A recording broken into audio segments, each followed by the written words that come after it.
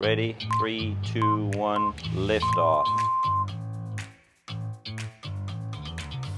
We're gonna make a linguine carbonara with shrimp and bacon. I use these wonderful shrimp here. This is another beautiful product from Captain Tony, Wild Alaska Salmon Seafood. Shrimp from Argentina is just wonderful. You need to use whatever you have in your refrigerator, so it's basically a carbonara style, and then you can add whatever you want to add to it.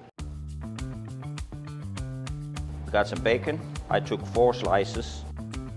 The sauce for carbonara is super simple. 1 egg, a little salt, cracked black pepper, nutmeg. Need a little cream. I love cream and butter. You know, for me, food is love. We're gonna put some Parmesan cheese in there, a little bit of parsley. There's no rules today in my kitchen. It's time to put the shrimp on.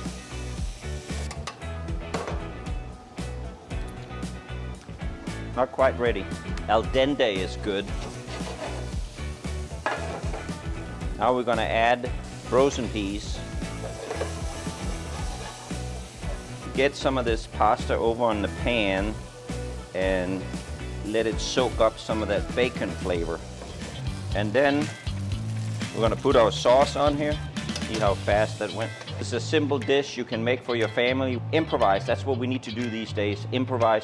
Food is love. Go cook for somebody.